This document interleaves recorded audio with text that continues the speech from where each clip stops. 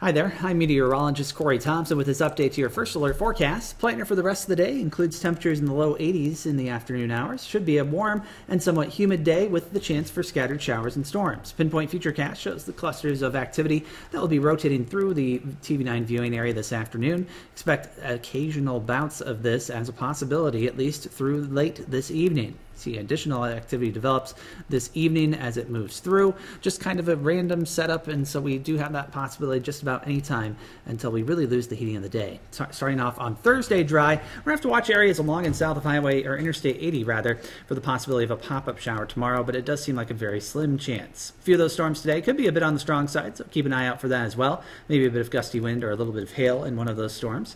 Temperatures, as far as the dew points go, will be increasing as we go through the week. By the weekend, low to mid-70s dew points make a return, and with temperatures on the thermometer also increasing, our heat index values get closer to 100 by Sunday into Monday. Certainly some of that sultry and sweaty summertime heat is on the way.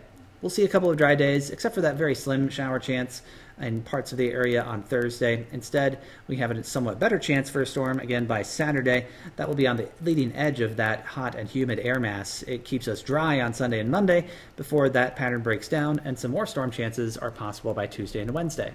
Thanks for watching this update.